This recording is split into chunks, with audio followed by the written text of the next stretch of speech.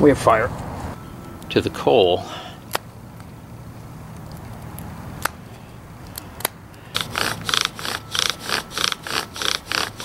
I think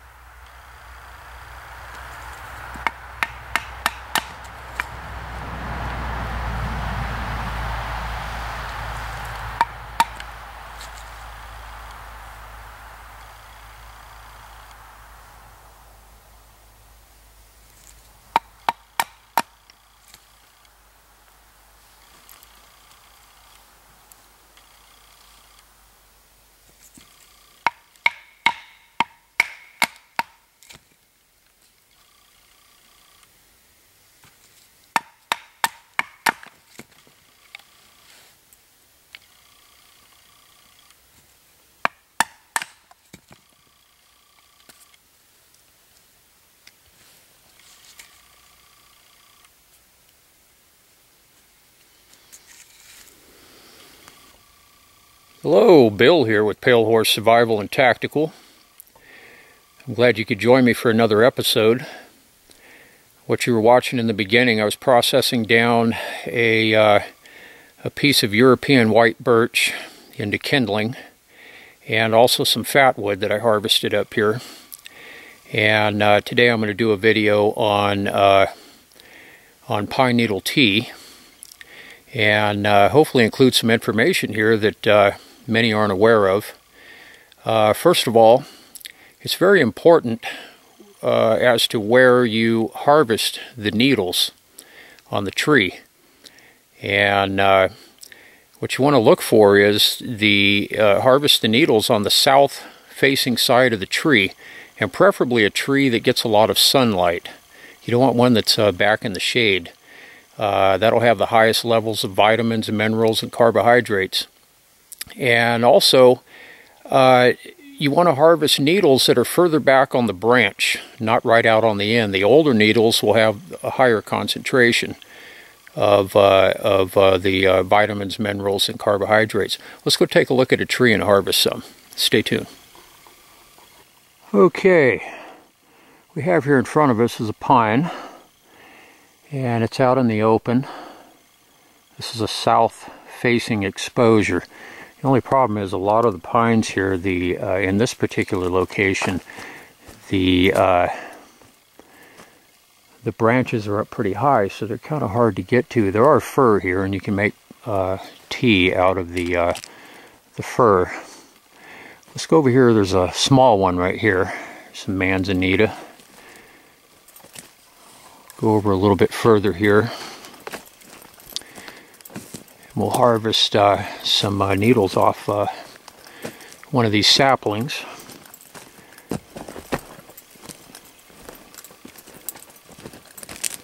So what you're looking at here, this will be the south facing side of the tree, southern exposure. And if you go back on the branch,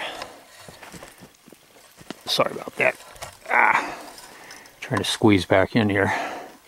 If you go back on the branch here, you're going to get to the needles that are further back on this particular branch. So here's the end, and you can use those. There's nothing wrong with that. But if you're looking for quality, you go down the branch, and here's the older needles. And if you go back even one more branch, these are even older needles here. So what I'm going to do today, I'm going to go ahead and harvest this little branch here. I'm going to go ahead and set the camera down. It's pretty hard to do with one hand. Stay tuned. Okay, I went ahead and took the little branch off. And here's the needles. That'll make a fine cup of tea. Now I've got to get a fire going over here. Everything is really damp out here. Just coming out of winter time, and everything is really saturated. So that's why I brought that piece of European white birch, that little log, with me to process it down into kindling. And I have the fat wood there, so I'm going to see if I can get this fire here going.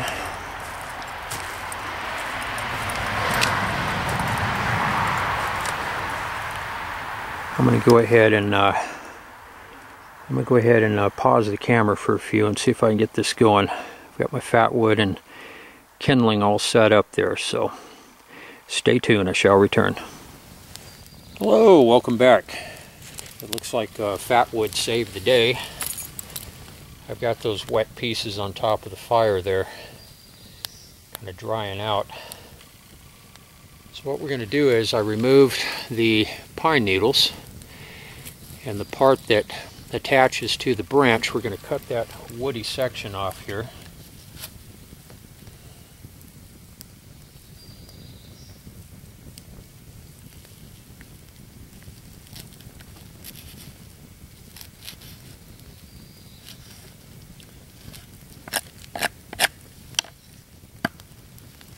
Cut it off nice and flush. Now the way to prepare these, the proper way to do pine needle tea is to cut the pine needles into pieces about a ½ inch to an inch long. They don't have to be exact.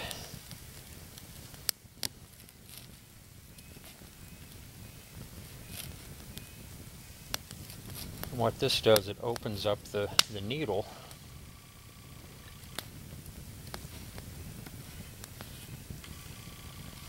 and allows the beneficial properties that are inside to come out, to be released.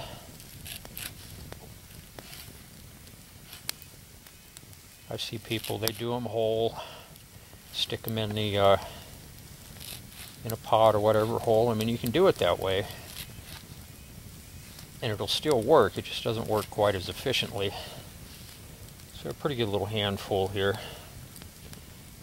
What I'm going to do now,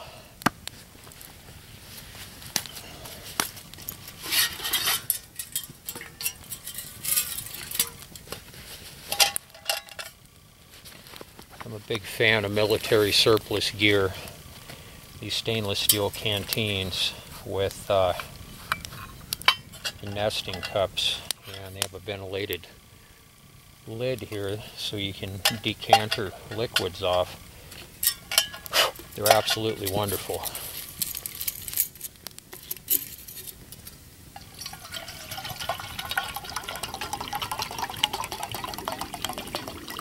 I've been up here today collecting some fat wood, and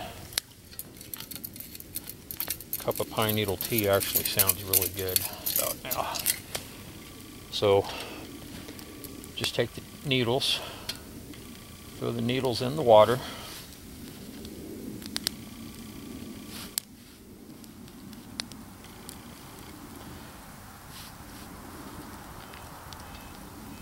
The main rule when you're dealing with any herb is to never boil the herbs.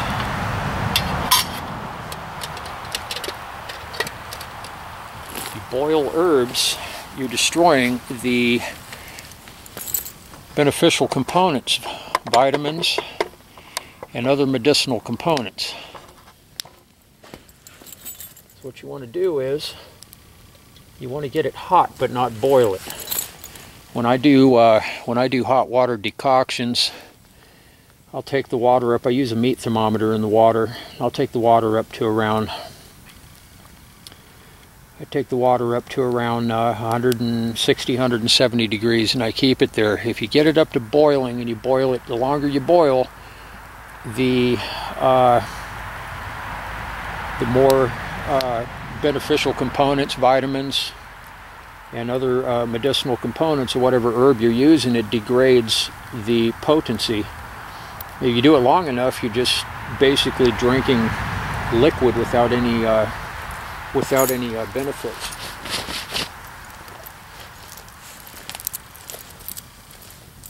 And here in a little bit, right after we get done with this video, I'm going to do a video on how to do a pine knot torch. I cut this, and the end is fat wood. Pine knot torches are a very, very old way of making a torch, the way they did for many, many centuries. And I'm going to outline how to do that here in a little bit. So what we're doing is we're just going to heat this up, going to get it warm, and allow it to steep for a little while. That fat wood's still kicking off. It's drying this wood that's on top. I'm going to toss a little bit more in here so it can start drying. Everything is so saturated out here. The sun's starting to go down, so temperature's dropping off. There's a lot of moisture out here.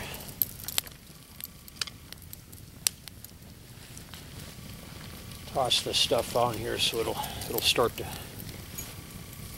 the heat from the fire will start to dry it out.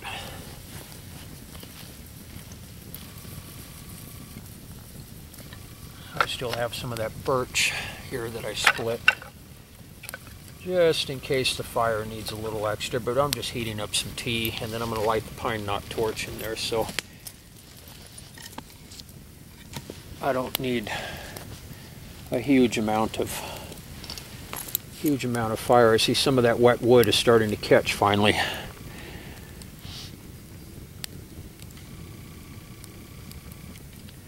Absolutely beautiful up here.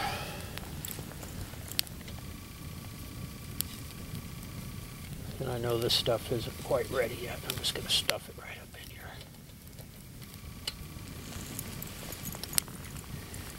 Yeah, I've been out harvesting some more fat wood, and as you've seen in the beginning of the video, I split up a bunch of it into smaller pieces, and along with some of the birch bark, and it kicked right off and burnt nice and hot. There's still some of it burning down there in the bottom. Fat wood is absolutely great if you're trying to get a fire going in wet conditions. You can see how dark the ground is out here. I mean, it's just saturated with a couple pine cones up in here. Burning pretty good now. It's actually starting to take off pretty decent.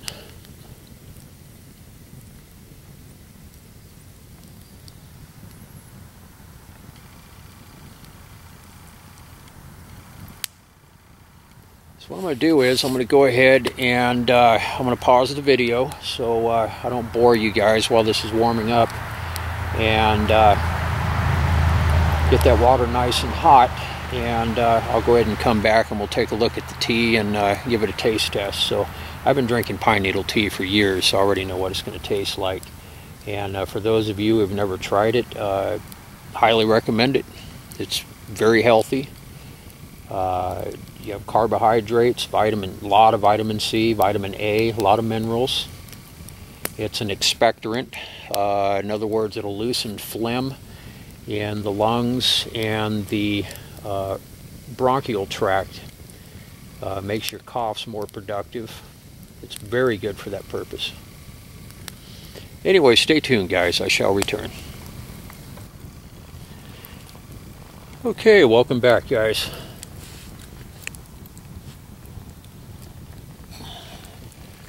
I took it off just before it started to boil. It's steeping right now. Ooh, that's hot. My handy dandy, you see it steaming here. It's been steeping for probably a good 5 or 10 minutes. So what we're going to do, we're going to let this cool over here for just a few. Give it about 5 minutes or so, and I'm going to decanter that off into a cup, and go ahead and enjoy a cup of tea. Stay tuned. I'll be back. Alright, let's go ahead and pour this off here.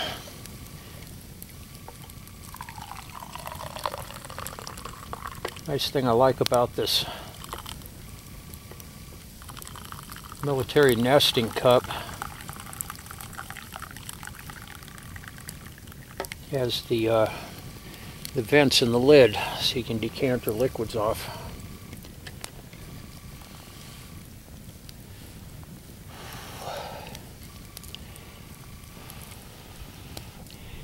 I'm going to go ahead and do that pine knot torch video here, and then wrap it up and get out of here pretty soon. Can't really see the color of the liquid, but it has it'll get kind of a greenish tint to it. And if you've never tried pine needle tea, it's kind of well, different trees have slightly different flavors. So you can kind of experiment around with them, but they can have kind of a lemony flavor. Kind of varies, but you can make tea out of pine, spruce, cedar, and fir. The cedar trees they have a lot of medicinal purposes. The teas. I just did a video. You'll find that on my channels, a few videos down on incense cedar.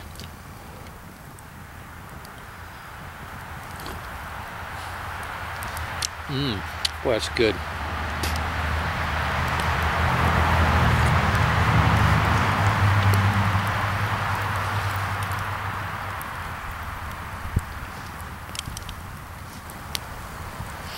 Hope you enjoyed the video as much as I did making it for you today.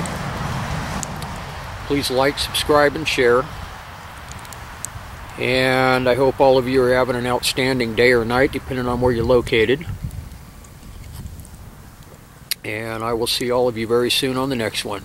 Everybody have a great evening. Take care. Bye-bye.